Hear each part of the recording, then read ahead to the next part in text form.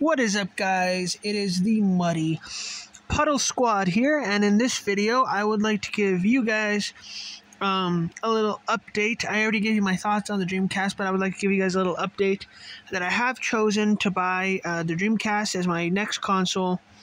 Hopefully I will get one this year in 2023.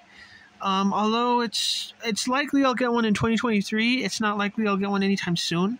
I'll probably get one in like 6 months toward the end of the year sometime. But anyway, yeah. So I have decided to get a Dreamcast, which will be my first Sega console. I really wasn't really that into Sega consoles because, I mean, I'm not really that into like cartridge-based systems.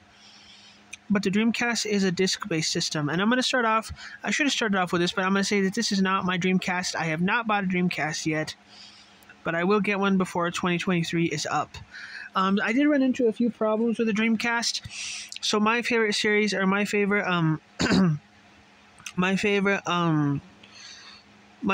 type of game is 3D platformer games. As the only unique 3D platformer game on the Sega Dreamcast is Super Magnetic Neo. So I mean, it's got an incredibly small library of unique 3D platformers. Not only that, it doesn't have that many great exclusive games. I mean, a lot of the games that you can buy on the Dreamcast, you could just get on PS1 or PS2 or Xbox 360.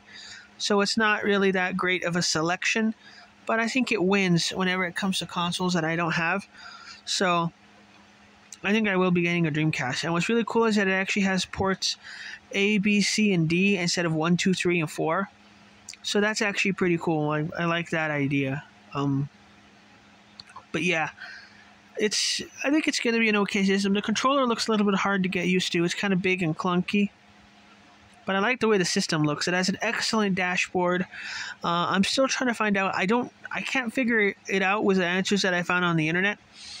Whether this console actually comes with built-in storage, or if you actually have to buy a memory card. I'm not 100% sure. But I'm going to talk to some people that have a Dreamcast, and I'm just going to ask them whether it has some built-in storage or not. Anyway, guys, thanks for checking out this video. I hope you all enjoyed it. And I hope to see all of you guys in my next video. And again, my next video is not going to be me unboxing a Dreamcast because I don't have any money right now. And I actually owe some money.